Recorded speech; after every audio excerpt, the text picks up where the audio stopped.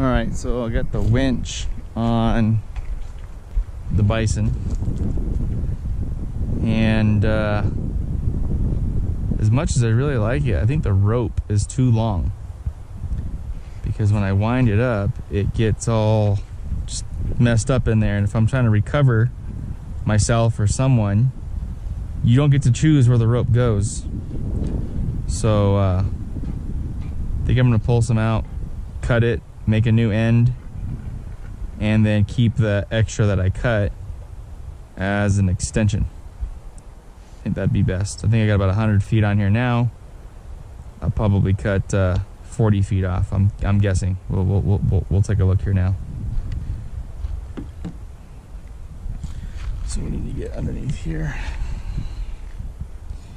and disconnect this guy.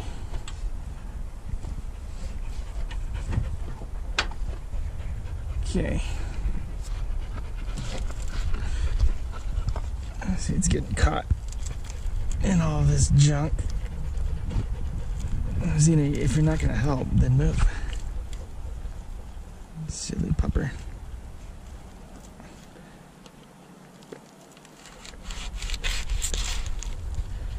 Yeah, this isn't gonna work.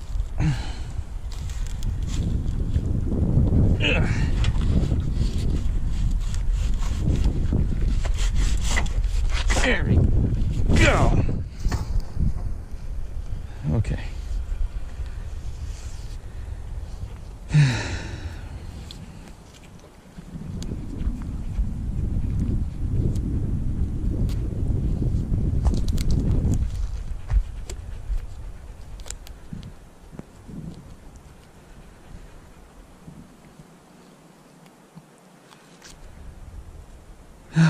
What a better place to work on stuff.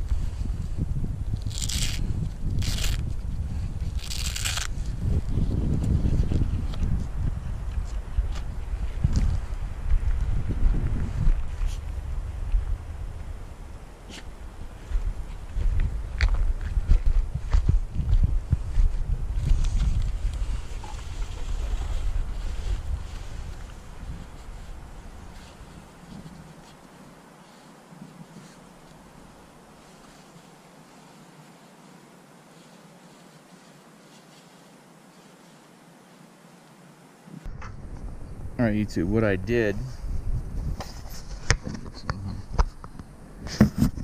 is I took the strap off the rope itself, took the rope off the winch, wrapped the strap around the drum, ran some electrical tape around it, so now it's got like a heat shield on the drum.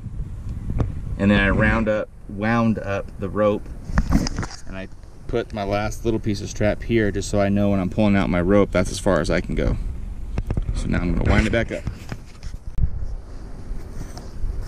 All right, YouTube, I am playing with my winch out here, stretching the rope and making sure everything works right.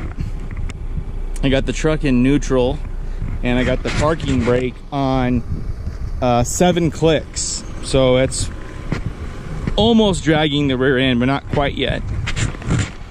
Got the winch coming out of the bumper. I got it coming to Gear America tree strap to a 4-ton D-ring there. And then I have this new Gear America, this is the Mega pulley, and it's rated, let's see if we can find it here, it's rated for like 25 tons, something ridiculous like that. But anyway, here it is in action.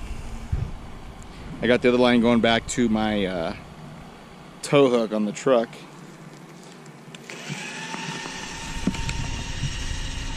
Super quiet.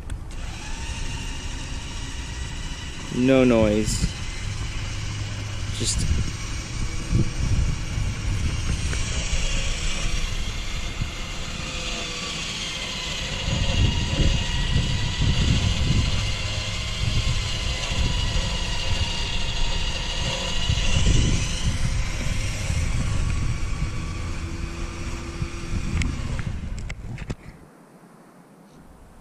Alright YouTube, this is a review of the Gear America shackle.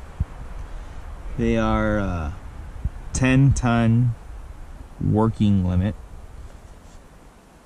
and I think they're 25-ton minimum braking, but I'll snap a picture of that for you. But look at the size difference between the two.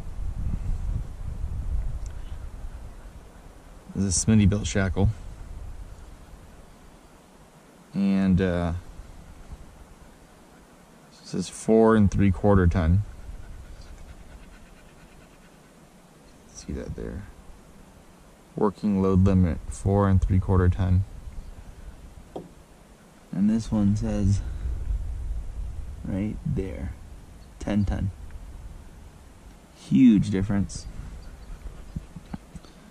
Massive size difference. This has got a cool coating on it too. These are called the Uber shackles because they have a bolt on the end here. You can use a socket to tighten if you want. It's got a hole that goes all the way through. So you can stick a screwdriver or something in there to wrench on it. It actually comes with its own little device here to tighten it. Comes with a bunch of rubber gaskets, so as you can see I can put it on the truck and it just doesn't rub, no noise, doesn't hit nothing. But the Uber comes with this little thing here, this little guy, which is like a key, and it lefty loosey, righty tighty on the regular shackle just like everything else, but this is a reverse thread. So this is righty loosey, lefty tighty. And it comes with this other little key here that you use to lock and unlock it. So if someone tries to steal this thing and they loosen this, they're actually tightening this. So you can't get it off without taking this cap off first, and most people probably won't even realize it. The other thing that I think is pretty cool is that this fits this shackle. They're all the same 3/4. This fits on this fits on that, same difference. So if you end up losing one and need to steal one from this for whatever reason, you can. I thought that was kind of cool. So I'm going to show you how this thing goes. So we're going to tighten it here. And I'm gonna get it pretty tight.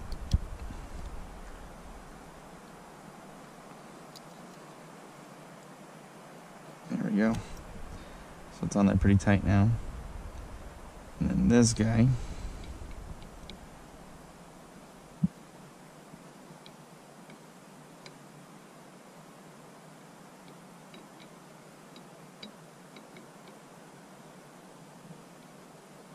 goes in like that. And again, you have to loosen it to tighten it on this side, so completely backwards than what we're all used to.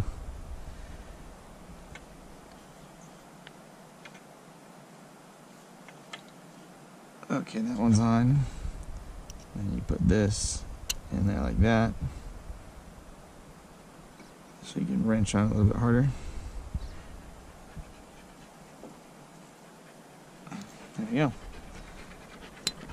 What's up, Zena? You always want to be in the videos, don't you? No, don't take my key. That's the key. Anyhow, that's the review. Haven't used them yet, But I've had them on the truck for a couple days now. They don't make any noise. Don't even notice that they're back here. But the locking mechanism is pretty cool. Make people honest. Got another one on that side there. When I do use them, I don't think I'll take these off. I'll probably just do like a soft shackle or use the hitch there anyway. So